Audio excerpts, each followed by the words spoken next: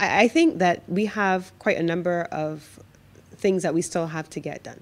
So we have a number of partners. And so the Barbados National Energy Plan and the IARP, which everyone is following, both government and the private sector, and certainly in the months since I have been Minister with responsibility for energy, we have met with every single one of the stakeholders in industry to be able to assess, first of all, what they're already doing, but on the 6th of March, we will then begin the process of updating what our own national trajectory looks like.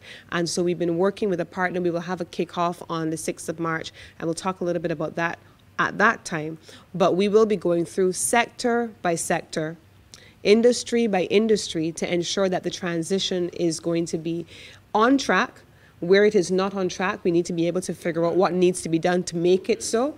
And then we're going to be overlaying what is the level of investment that is going to be necessary to support both households, governments, and of course the private government, and of course the private sector to make this work. So if I give you an example of the manufacturing sector, you have the manufacturing sector that has infrastructure.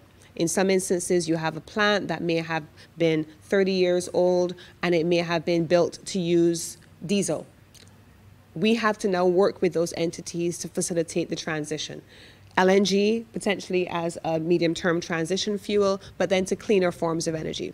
There are, however, many companies in Barbados now that we have seen, like Goddard's Enterprises, that has an extensive PV penetration in terms of their solar farms and their roof installations. So that's something that is being seen across the industry. But then we have to look at what's happening in agriculture. We have to look at what's happening in the tourism sector. We have to look and see what's happening, of course, in transport, which is a sector that we're dealing with this morning.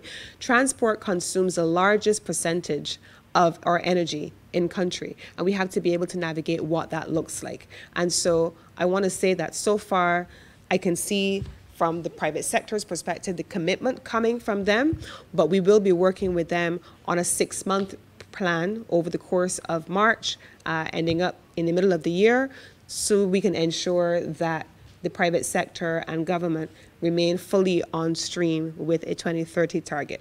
It's not an easy process, and certainly if we consider, I know that we're feeling as though COVID is such a distant memory, but we never must forget that many of these businesses went through COVID just a short time ago.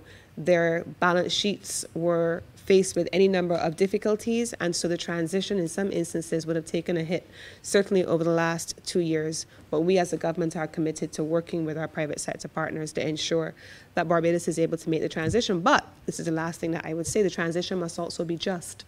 So in the same way that Deanne spoke about people, making people's lives better, this has to also focus on ensuring that people are at the center of this transition. And globally, what we call that is the just transition, ensuring that new industries emerge out of old industries, new jobs emerge out of old jobs, retooling, upskilling, retraining, all of those things have to take place to ensure that Barbados is positioned for the energy future that we see for ourselves.